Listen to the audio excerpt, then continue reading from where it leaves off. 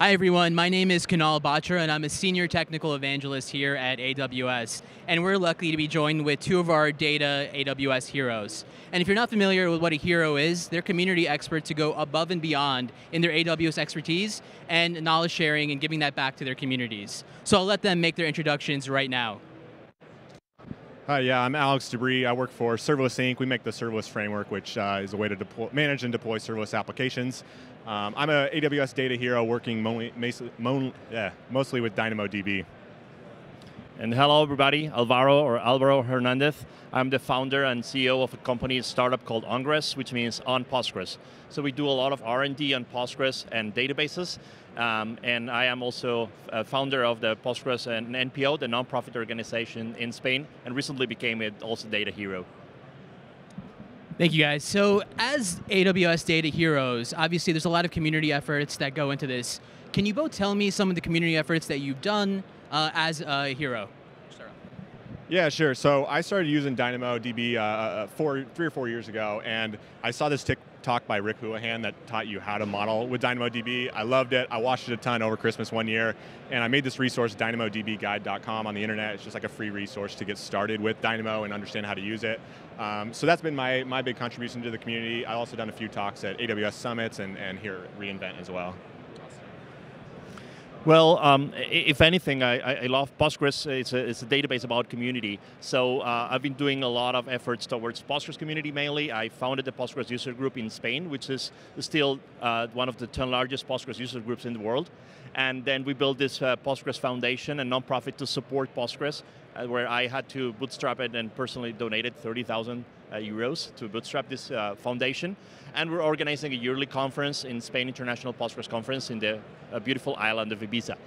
We also organize, of course, talks with the Amazon Meetup in Madrid. I spoke there 3 weeks ago, and I'm very frequently speaking at other Postgres database and even programming conferences around the world. That's awesome. Thanks, guys. So the thing I want to hear about, and let's tell our audience as well, is what are either the most impactful community event or project that you've done so far as an AWS Data Hero, or prior to that? Yeah, sure. I think for me, it's going back to that DynamoDB guide, just making DynamoDB data modeling and querying and all that more accessible to more users. Also, for my job, I work for Serverless Inc. We have an open source project that helps deploy AWS Lambda applications. A lot of people using DynamoDB there. So really been enjoying working with the developer community, engaging with them on Twitter and at events like this as well. And just really quickly, what was the catalyst for DynamoDB guide?